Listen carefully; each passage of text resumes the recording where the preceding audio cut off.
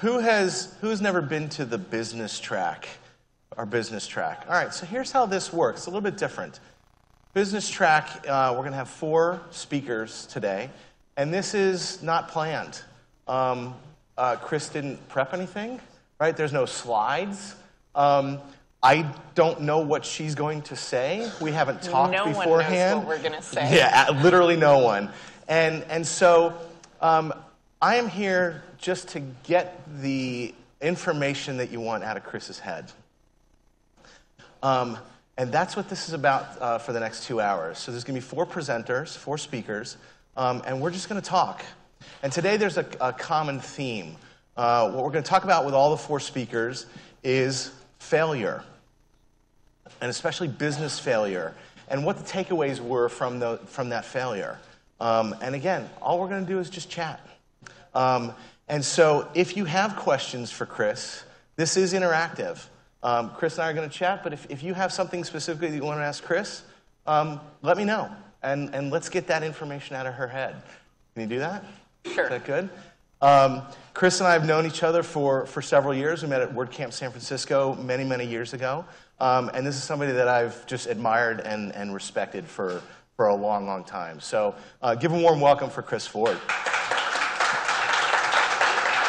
Thank you. So Chris, do you want to start? Do you have any stories that you can think of or anything you want to tell or examples of just times in business? Because you've been at this a long time. So anything that you've maybe failed at that you wanted to share that so many things. Really? I don't believe that. So many things. I graduated from design school in 1996. It was coincidentally the same year that the commercial internet became a thing. I started off as a print designer and got a job at a skateboard company. I was supposed to be designing T-shirts. And their web guy quit, and so guess who was their new web girl? And so that was kind of where I started my path. I worked at agencies for about 10 years. And that was really like one of the first big, not failures on my part, but failures on the dot-com economy. Where basically a bunch of us had been working at this great company. We were doing projects for like this guy named Steve Wynn, who was going to open up a hotel called Le Rêve that instead he named after himself. Like, it was a big, awesome, super fun agency working with super smart people. And we showed up for work one day and the doors were locked. Oh. Yeah, and they were like, so long, suckers. You're not getting paid either. And so that's how I became a freelancer. And like I would say like that was the first big disillusioning failure through no fault of my own, but just kind of realizing like sometimes in bubble economies things happen, and you've got to figure out how to bounce back from them. And mine was, okay, if I can't find a job because every dot-com is closing and you can pick up an Aeron chair on the street from all the dot-coms going out of business. Literally on the street. Literally on the street. Like, because I don't know if anyone was around at that time, but they were like hiring people and paying them $100,000 a year to sit in a chair and not code, just so when people came through, it looked like you had a really big agency. And so, like, people were just throwing money around, foosball tables, free soda. It was awesome when you were 27. Like, it was the best job in the world until you realized they'd spent all the money on foosball tables and catered lunches and free sodas, and you didn't get a paycheck, and the door was locked when you showed up for work. So I know you're continuing the story. I want to share something along those lines really quick. I was in LA at the time, so I was in Santa Monica, was where we were located.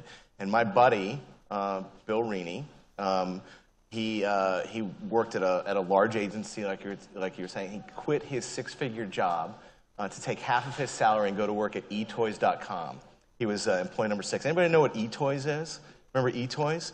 So eToys led that dot-com failure. That was the first one that crashed. And so everybody around him, they were millionaires on paper. They all bought Mercedes or leased Mercedes and expensive apartments in Santa Monica. And he had the exact same experience as you. He came in one day and the doors were, well, the doors weren't locked, but he came in one day and literally everybody was racing out the door with an Aeron chair on their back. So that's what made me think of that when you said that. That's how I got my first 1 gig hard drive. It was like, we were like, when we went back in to collect our personal things, everyone was like, this is my personal thing, this is my personal thing. That's about how much my paycheck was. Yeah. Awesome. Anyway, go on with your story. And yeah, so like the lesson I learned from that is the biggest thing about failure is learning to be resilient and bounce back from it. I was really bothered by it, like it really affected me. I took it really personally. And it was just an opportunity that I didn't know was an opportunity yet. Because I went on to freelance for 13 years under a variety of names as, you know, I decided the last one was really, really dumb. And so it took me to places I never knew that I could go by myself. Got it. All right. You know, you strike me, you've always struck me as somebody who's got moxie, grit, gumption. You pick a word, right? But that's what I think that it takes some of that to go through what you went through, right, and bounce back. Yeah. I mean, you just have to. There's this. Does everyone know who Brené Brown is? Awesome. I would join that woman's cult. That's when I came up with I would join that woman's cult. Tell me, for those who don't know, tell. She is a shame and vulnerability researcher, which sounds like a really horrible thing to read books about. But she wrote this book called Rising Strong, and it's all about people who are resilient versus people who aren't. And I mean, I've been knocked down so many times that sometimes I wonder how I kept getting back up. Sure.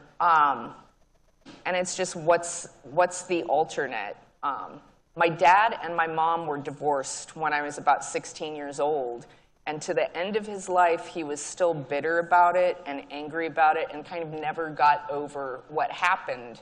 And it just kind of struck me like I don't want to live my life as someone who takes this one thing that happened to him 20 years ago or 10 years ago or 5 years ago and lets it control their life. Like, that's not the person I want to be.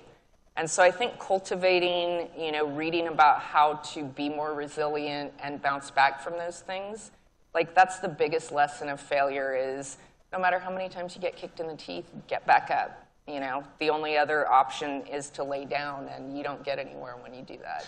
And I think something else we have in common, because my parents were divorced at 5, right? And I think the people that I know that came from divorced parents have a certain independence, right? They are able to kind of figure things out on their own, you know, be on their own, be comfortable on their own, right? Because it's part of your upbringing. Do you feel like you have that same?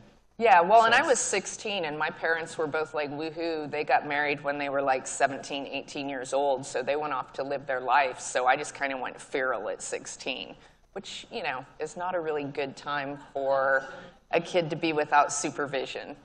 I have no idea what you're talking about. And so it was. You're absolutely right. Like, you have to learn to figure things out.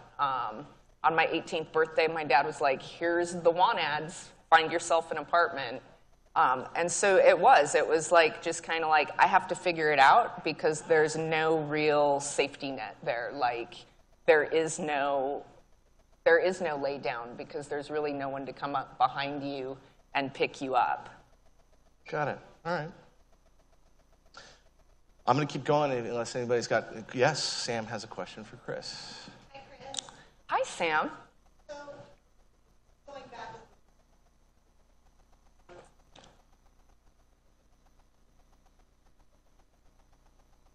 what I'd like to know is how do you hear?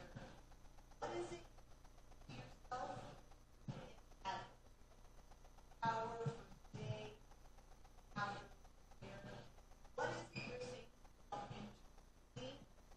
Jesse. get up again. It's easy to say, oh, I got up again. But what is the message? Action. So I'm just going to repeat the question for the video, right? So I'm going to paraphrase because it was really well spoken, and I'm not going to be that well spoken.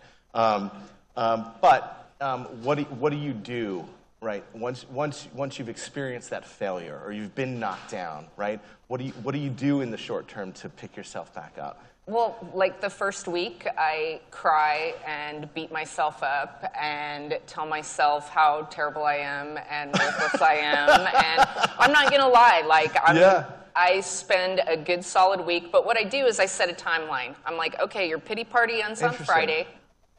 You can go ahead and feel all these feelings for this week or day, or depending on like the magnitude of the failure, how long I've allowed myself. And then I try to do, I don't know if everyone here knows, I'm pretty open about it, but about 7 years ago I was diagnosed with bipolar disorder, which got me into therapy, which was awesome. And so I give myself that time, and then I get back into doing healthy things for myself. I don't wallow. I get back on a schedule, even if I don't feel like it. I force myself to get out of bed. I force myself to take a shower and get dressed. I force myself to restart Brené Brown books so that I can start like putting those positive words. She has this thing where she's talking about shame, and there's a difference between shame and I can't remember what the other one is off the top of my head, but shame is telling yourself that you're a bad person. And you're not a bad person, something bad happened to you.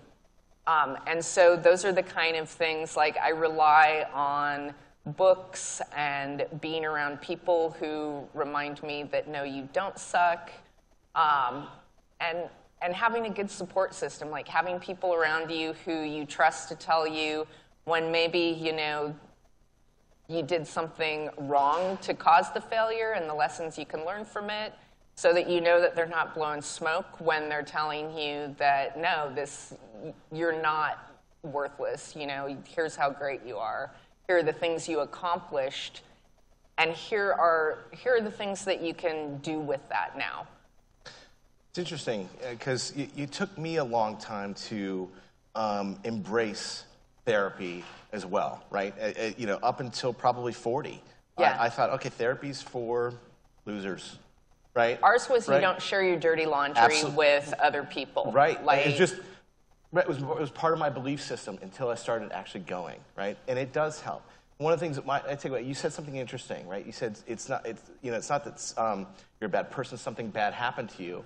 You might take that even a step further and say something happened to you, right? Without putting a label of good or bad on it, right? This thing happened. Yeah. Right? And it's another way of just relabeling it, say, okay, now I'm going to move on to the next thing. So, I thought I saw another hand. Okay. One of the other things that you said, because you've been at this a long time, right? And you've been under many different labels, you've had to reinvent yourself, right? So let's talk about that a little bit. What does that process look like for you? So I've had my skill set become obsolete during my career probably 5 times. Yeah. Like I coded HTML. I started as a print designer. That was my education. And then I fell in love with the web because one of my professors was moving on to work at Wired Magazine, and he really encouraged me to get into it. He thought I'd enjoy it. And so I started, doing HTML with tables and spacer GIFs and frame sets and all of that. And then Flash came along, and that's what everyone did. That was awesome. You know what? I was actually looking at a Flash archive, like the history of the web, and I don't miss the inaccessibility and stuff of Flash, but it was so fun. As absolutely. A designer, it was almost like being in video and not the web. Yeah.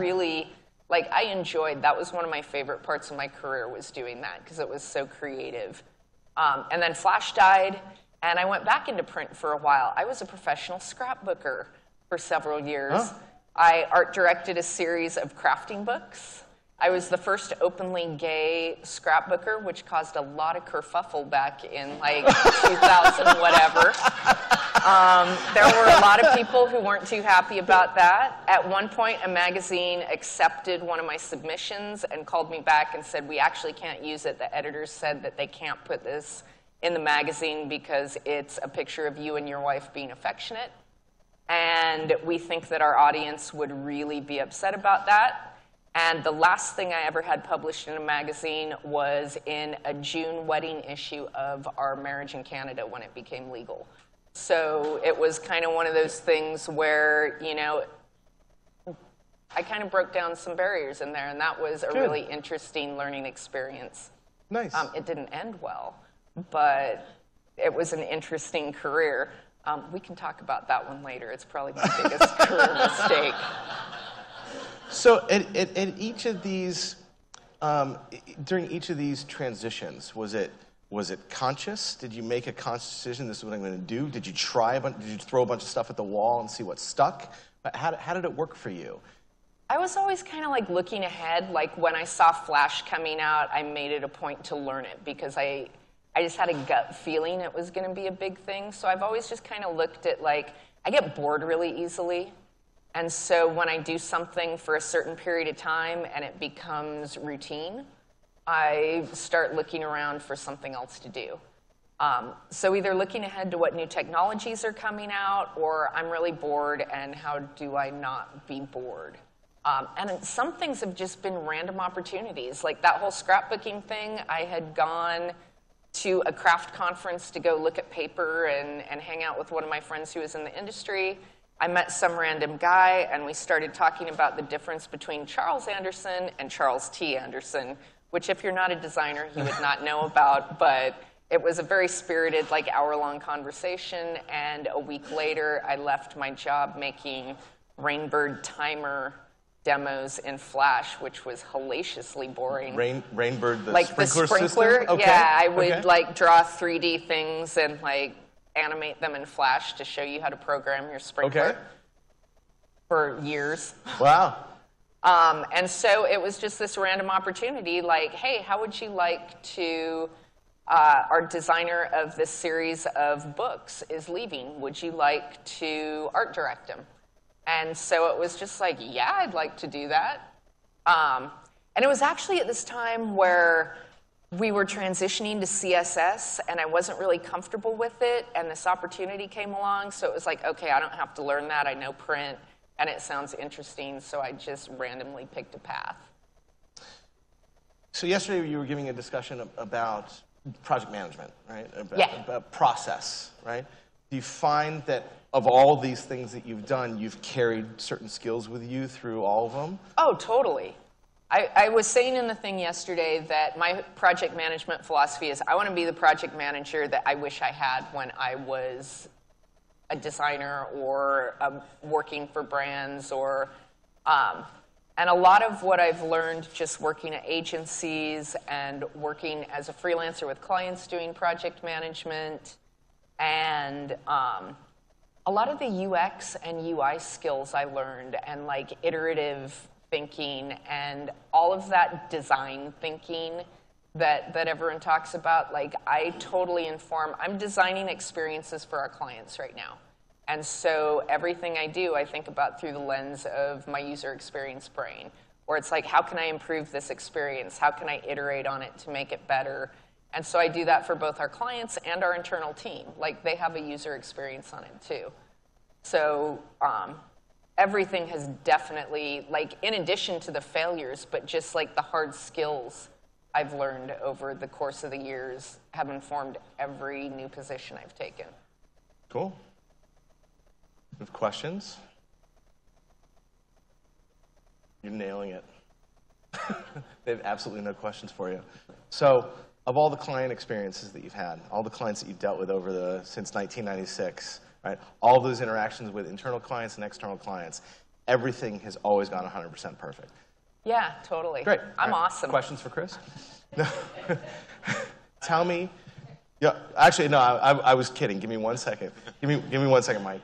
So, tell me about a project that that you can remember, because I know there's the one, right, that just completely blew up, whether it was in your control or out of your control? Oh, God. So many. And you don't have to name names. That's weird. I can think about, like, off the top of my head, I'm thinking about terrible clients who would scream at me and, you know, terrible clients who wouldn't pay me. And I'm like, oh, I was working on one project with a horrible project management system. I did not know what I was doing yet.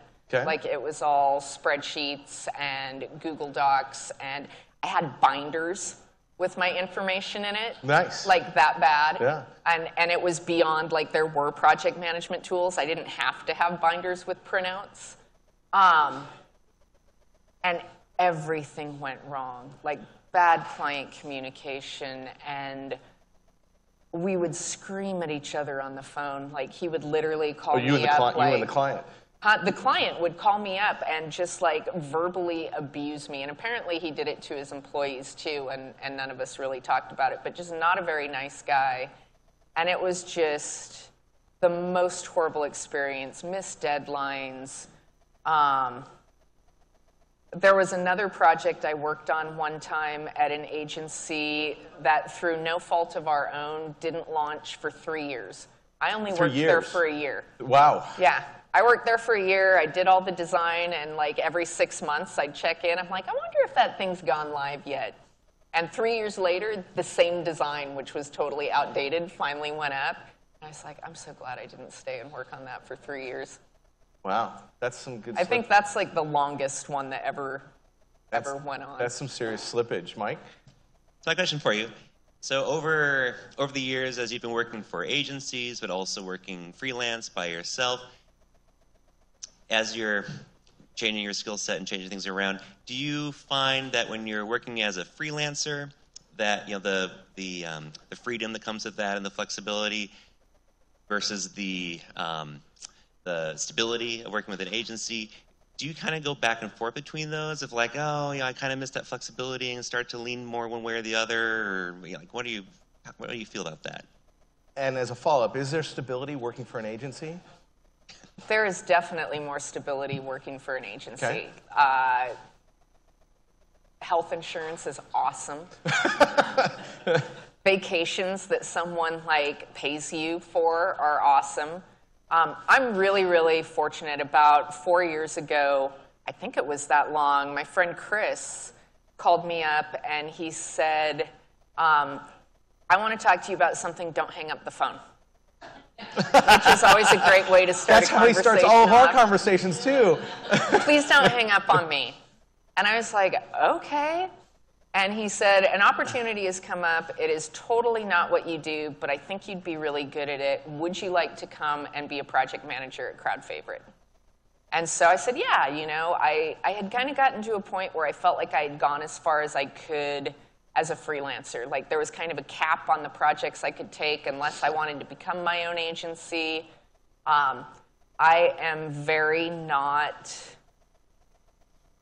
like, I'm not really good at forcing myself to do things. I'm the person who, as a freelancer, is like, let's go to Target this afternoon. That sounds fun. And then I stay up till 4 o'clock in the morning catching up on work. So I was really burned out on just the constant grind. And so I was like, yeah, sure, that sounds like fun. If it, you know, isn't a fit, it isn't a fit. So I went and got a crash course in project management. And after about a year, I was like, well, I don't know, man. Freelance, like, maybe I should give it one more shot. Like, I was having this crisis where being a designer, I felt like wasn't my job. It was really a core part of who I am. Like, that was a really important part of me. That's how I self-identified. And so I was like, I'm not sure if I'm ready to give that up entirely. Like, I feel like maybe I should give it another shot and see if it's going to work out. And it didn't. And I was doing support for a tool called Design Palette Pro.